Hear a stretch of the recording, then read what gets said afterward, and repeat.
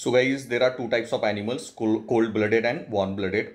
Cold-blooded are generally fish, reptile, amphibians, while warm-blooded are mammals and birds. So out of these, which kind of animals we will find, okay, across Earth in every region, even tropical or polar regions? So generally we consider that in polar region, colder latitudes, there will be cold-blooded animals.